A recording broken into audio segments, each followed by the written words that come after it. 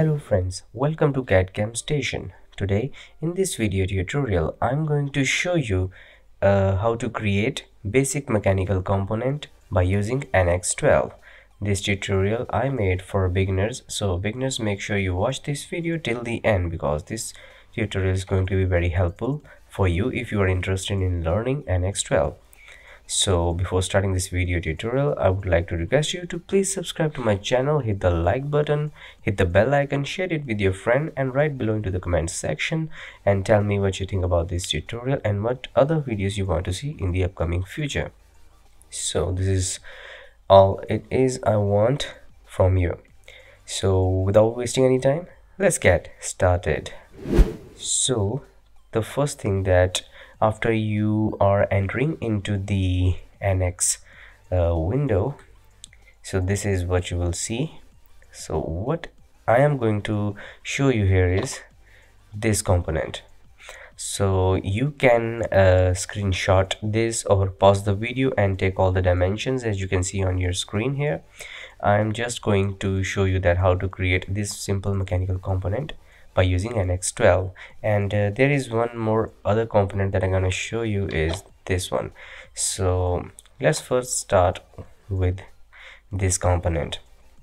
So if you already know that, or if you want to try your skill inside NX12, so you can pause this video and start using these dimensions and create this model inside NX, or you can watch this video and get some information that how you can create this.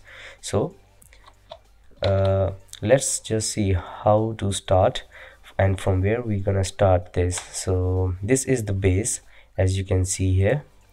So I'm gonna start with these two dimensions, 36 by 37. So this is going to be the base of my sketch from where I'm gonna start. 36 by 37 millimeter. All dimensions are in millimeter. So let's just jump into the NX12. Here you will see again you can start by clicking on this sketch button. Once you click on it and select the plane on which you want to create your sketch, then click OK. Now 36 by 37, so it is a rectangular shape, so I'm gonna click on rectangle starting from the center and going to click on this center point. So first enter is 36, then 37, angle 0 degrees. So now as you can see we are set with these two dimensions on 0 degrees. Now you can finish the sketch to extrude it. So in order to rotate this view, you can click on your keyboard F7 to rotate, or you can click on your middle mouse button to rotate this sketch. So after that you can click on X or click on extrude to extrude this feature. Click on it, click the sketch. So here you are about to enter the extrusion height. So let's check. So here it is 11 millimeter extrude height. So in the end condition, enter the value 11 and click OK. Now what you have to do is go back to this, and what I'm going to do is, and from the top view here you can see we have this feature like this one. I'm going to create this one 8 millimeter and I'm going to extrude it up to 32 millimeter of height. From the bottom surface, click on sketch, click on this bottom and click OK. Once you are here, again select this rectangle and select the first one, 2-point rectangle. Start from this point and end it over here. Select the smart dimension and enter the, or you can double click on this dimension like this and enter the value 8 and click on close. So as you can see, we are making this sketch on the bottom or the ground surface. So now I'm gonna extrude this feature up to 32 millimeter of height. So again, you can directly click on this extrude feature, and I'm gonna change its direction by going to the directional and change its direction and enter the value 32 and select unite and click OK. Once you are done with this feature, I'm gonna create another feature on the bottom. Select sketch on this surface and click OK. So as you can see, I'm gonna create this rectangular feature which is having the dimension 11 into 9 millimeter. So here is click on rectangle, 2-point rectangle, and start from this vertex, select point on curve and click here. Again, you can drag this out, double click on it, and 11 by 9. So click on it and enter the value 11, and here double click on it and enter the value 9 and close it. Now we are having one rectangular feature. It is not aligned on this, so you can drag it and make it coincident with this, like dragging and dropping. So it is now fixed. Now you can click on the center line, or I'm going to create the other rectangle on the other side by using mirror command. So you will find mirror command by clicking on this arrow, drop down arrow. It will expand the menu, and here you will see mirror curves. So once you click on it, it will give you another window which asks you to curve to mirror, and this is the curve I want to mirror. So select it. It will select the sketch in continuity, and then you have to click on center line like here to select it and highlight this area and select the axis on which you want to mirror this sketch. So I'm gonna click on y-axis here, and it will ask you to select what you want to select. So select this y-axis datum coordinate system, click on it. It will mirror the rectangular feature on the other side and click OK once you are satisfied. So now is the time to extrude these two rectangular features. So you can check the extrusion height from here. So here is 19 millimeter of height of extrusion. So I'm gonna directly click on without exiting the finished sketch. So I'm gonna click on extrude. It will automatically select, and I'm gonna change its direction. It is in unite. Double click here and enter the value 19. Click OK, and it will create those feature on this place. So now is the time to create this. As you can see, is this pocket from the top. You can see it is 19 millimeter away from the back side. From here, 19 millimeter from this surface. So I'm gonna, and one more thing, it is a 9 millimeter of radius, that is 18 millimeter of diameter, or you can simply attach or make tangent to these two parallel lines. So I'm gonna stick to this. I'm gonna create a center line from but before, click on sketch and select the top surface and click on OK. Now I'm gonna create a center line from this point to this then click on this line like this and convert to reference,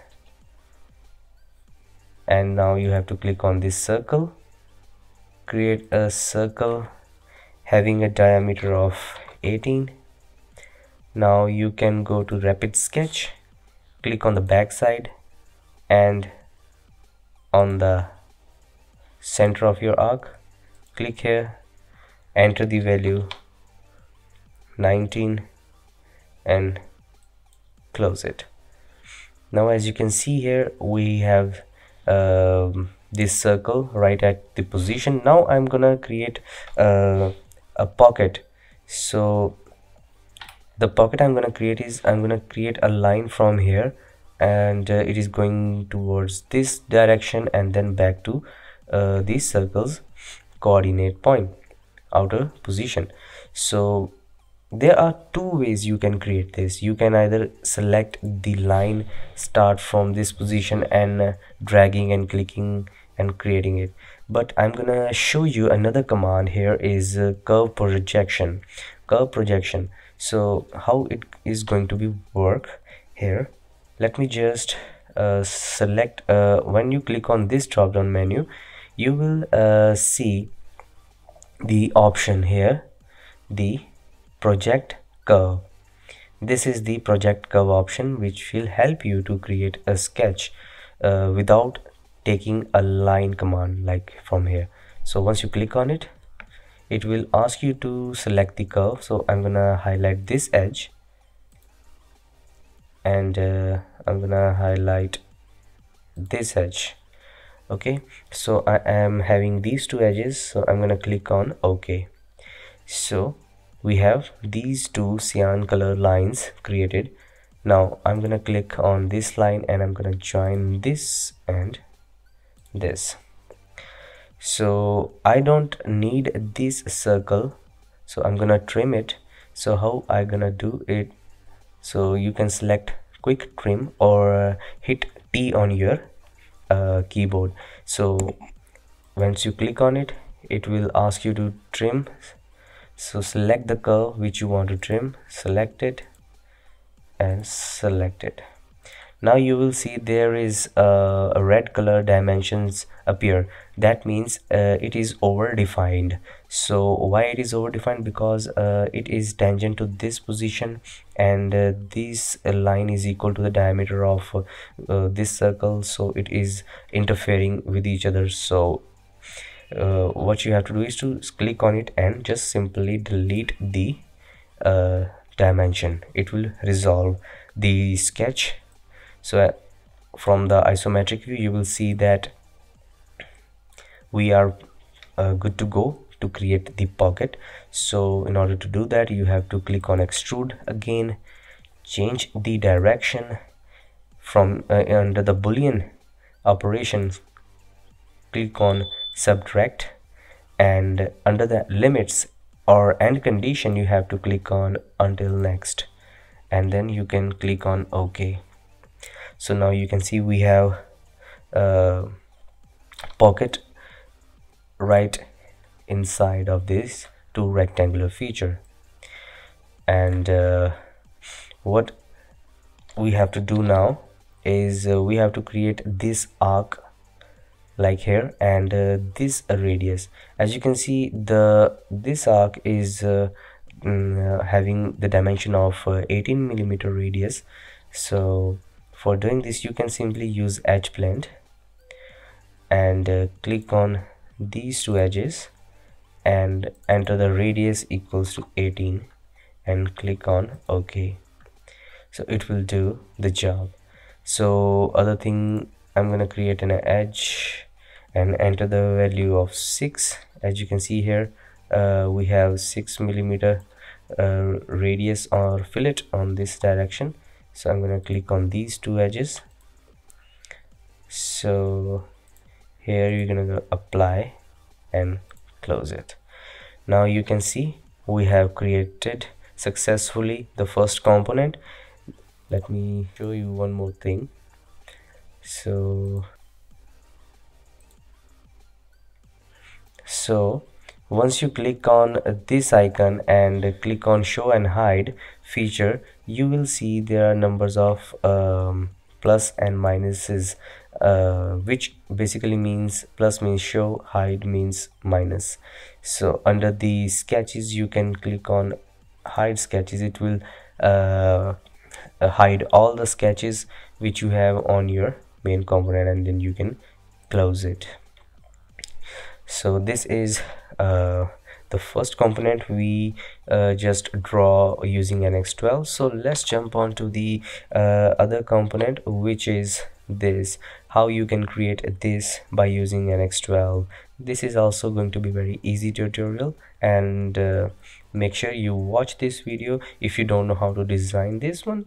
But if you think that you can draw it by yourself, then you can pause the video and try it for yourself. Otherwise you can watch my video to see how I am going to create this mechanical component by using NX. So again, I'm gonna create the basic bottom base.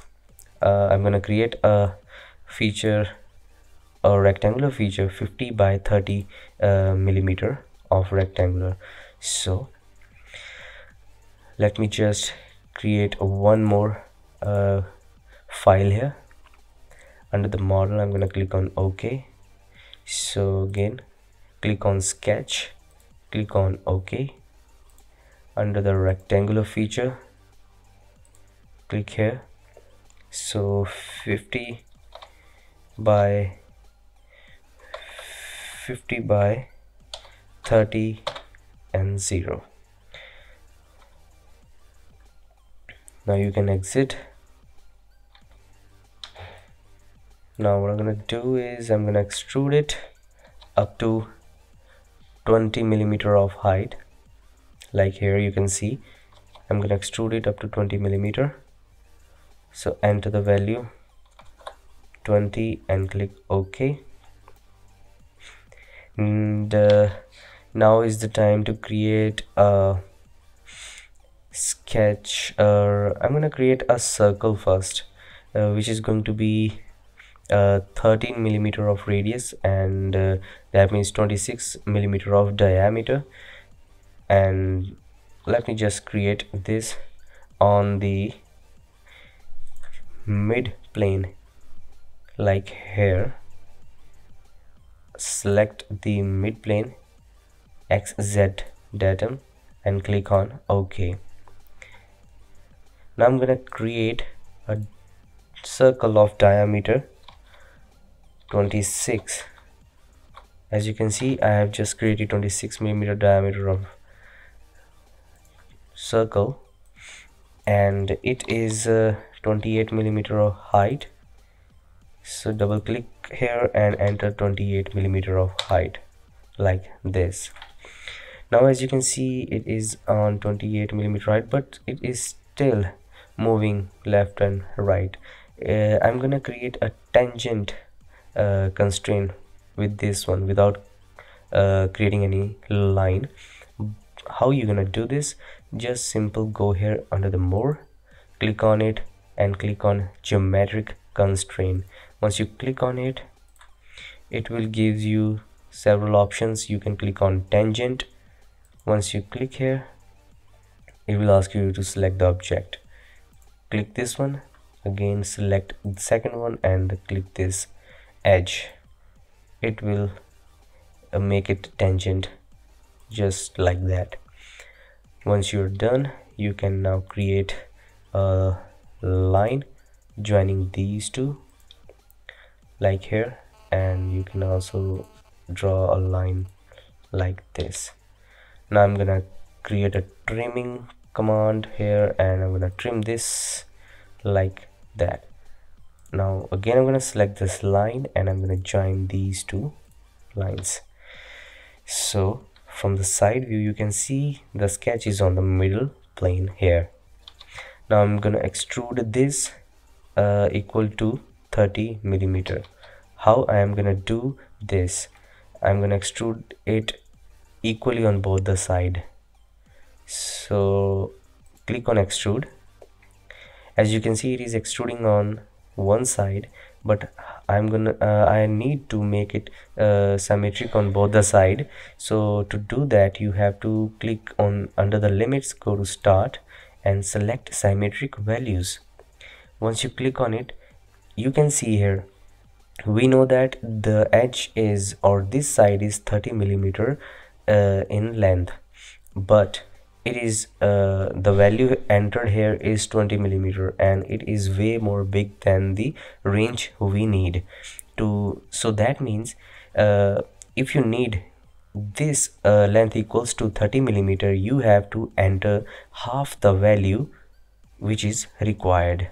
So if you need 30 millimeter, which is equal to the length of this, you have to enter half of 30 millimeter, which is going to be 15 millimeter. Now you can see it just worked like that. So once you are happy with this, you can click on OK.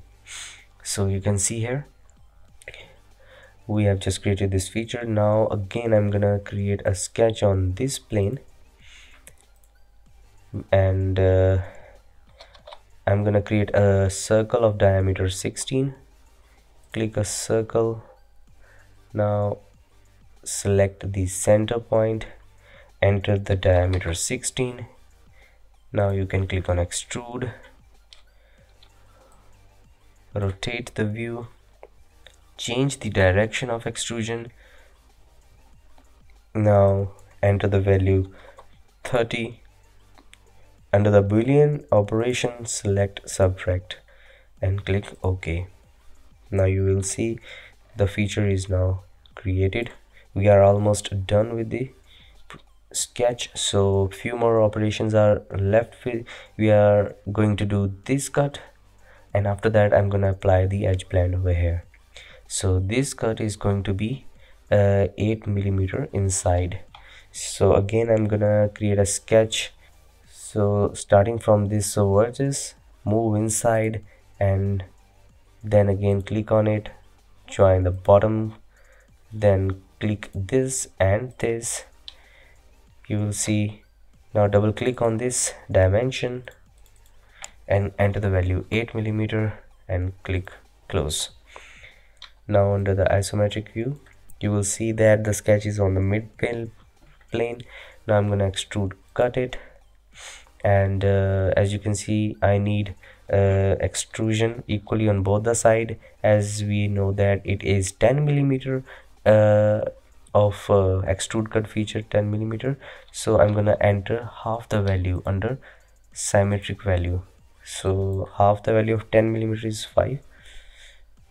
Enter the value 5 and click apply and cancel. Now you will see that we just created a extrude cut feature, and now it's time to create a edge blend of a radius 8 millimeter. So click on edge blend and enter the value 8 and hit enter and click the edge and click OK. So now you can see we just create two features, but before completing this, we need to hide all the sketches. So under this, go show hide, or you can click on Ctrl+W and hide all the sketches and close it. So this is how you can create a simple mechanical component. As you already know that this is very beginners friendly models and should be able to create right inside NX by a beginners very easily. And I hope I give you a lot of very useful information during this tutorial. If you think that I have missed some point while creating this tutorial, so please let me know into the comment section. And if you find this tutorial very helpful and want to share your love with me, then you can subscribe, like and share my videos. So this is it for now. I will definitely going to share more mechanical components like this or some advanced as well. So this is it for now. You are watching CADCAM Station, signing out for now.